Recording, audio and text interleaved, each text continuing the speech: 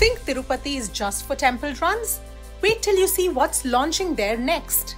The iconic temple town is set to become India's first ever space city.